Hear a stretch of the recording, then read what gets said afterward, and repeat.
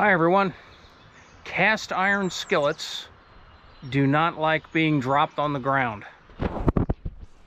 As you can see here, we have a skillet with a broken handle. Yeah, it got dropped on the floor and now I have to fix it.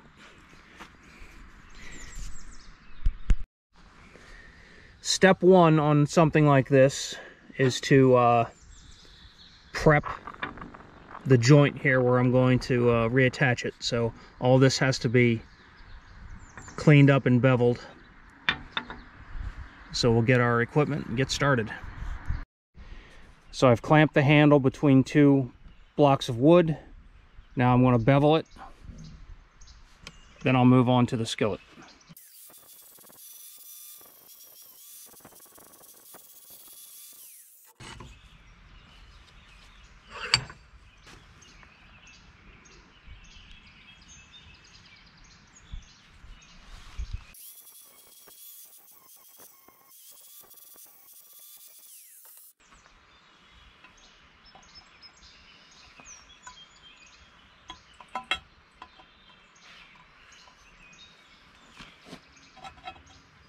It's taken me about an hour to get all set up here between collecting my equipment and interruptions.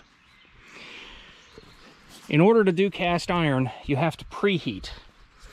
So what I'm going to do is I'm going to heat this up right in here and probably back into the pan itself, because you can't have any stress, and welding creates a tremendous amount of stress on the casting.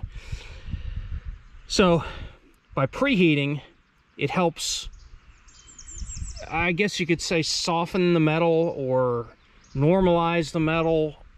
It helps reduce the stress. And then after I'm done welding, then I'm going to stick the pan in this pile of sawdust. I didn't have any sand, so the sawdust should be okay. The goal there is to cool the joint very slowly. So I've got my nickel welding rod. I've got everything clamped down tight. I had to grind a spot on the back of the pan here so that the ground clamp would make a good ground. I've got my torch, and I think I'm ready to go. So for me, cast iron is one of those pain in the butt things to weld, and I really don't like doing it. I haven't had a lot of success doing it, to be honest. I think for something like this, it's worth it. This is one of my nice Griswold skillets, and it's a chef skillet, and it's one I used all the time.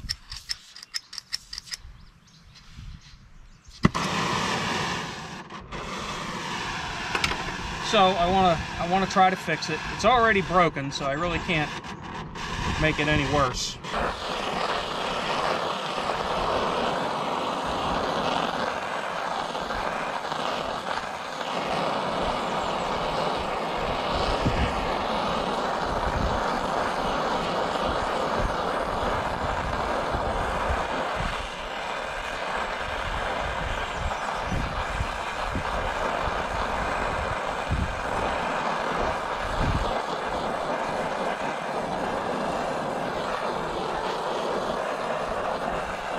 I'm going to go get a temple stick so I can tell about what temperature I'm at here, because you want to preheat to about between 500 and 1,000 degrees. You don't want to go over 1,400, because then that would make it non-magnetic, or the critical state. Alright, so what I've got here is a 900 degree temple stick. And what this does, it melts at a specific temperature. Now these are a little old, so I'm just gonna have to do without the cover there. Let's get back to it. So this one is 900 degrees, So that's its melting point. I'm nowhere near that.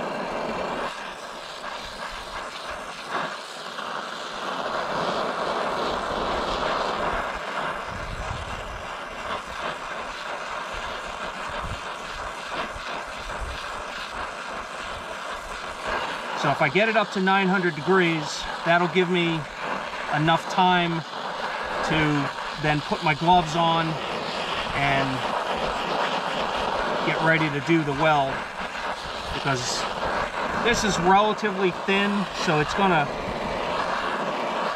cool down kind of quickly. Yeah, it's definitely hot enough here. I want to heat it up more over here, because this is this spot here where it joins the pan. That's what I'm worried about.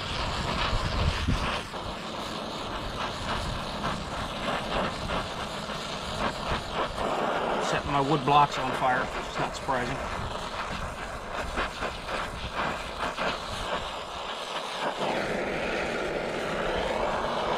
Yeah, I think we're probably good.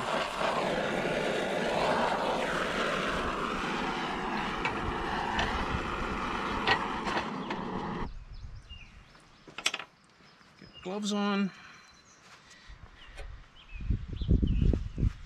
Let's see if we can make this stick together.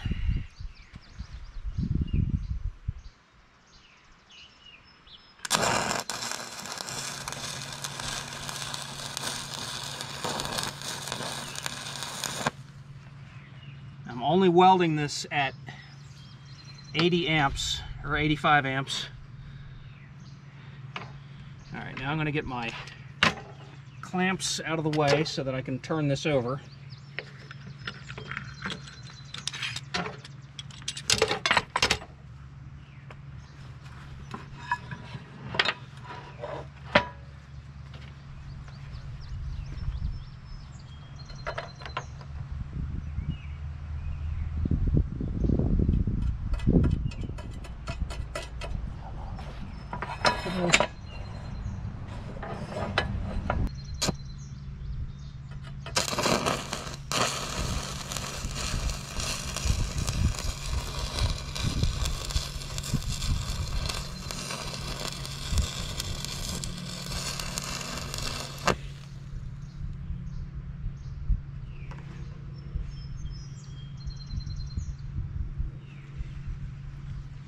Okay, I want to stick this in the sand for a minute.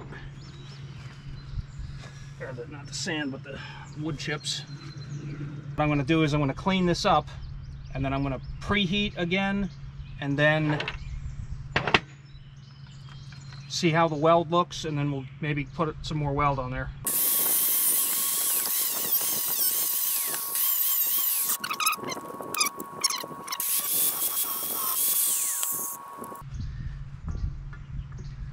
It's in the bare spot. Preheat.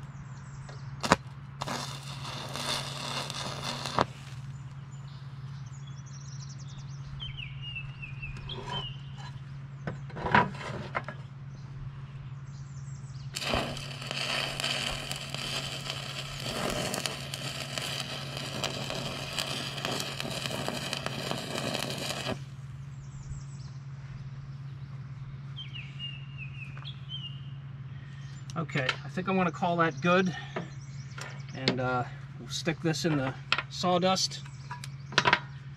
Let that cool off. So, pan of sawdust.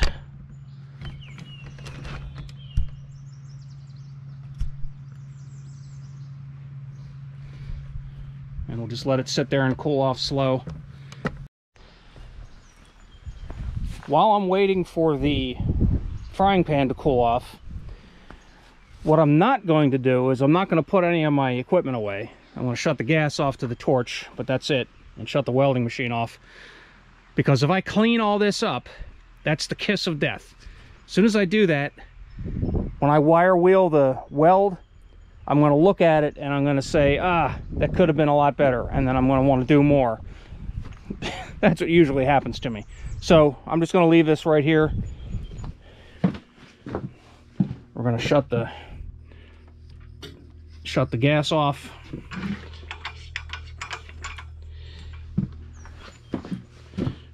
We're going to shut off the welding machine.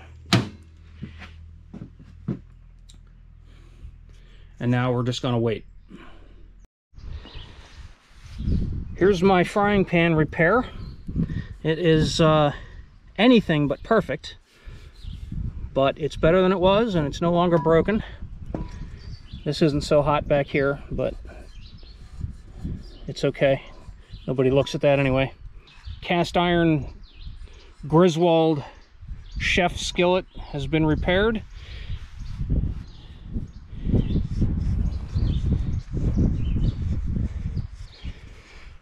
And thank you for watching. I hope you enjoyed this. If you did, give me a thumbs up and consider subscribing to my channel. I'm shooting for 500 subscribers by the end of the summer, so maybe you can help me out with that. So that's it. Have a great day.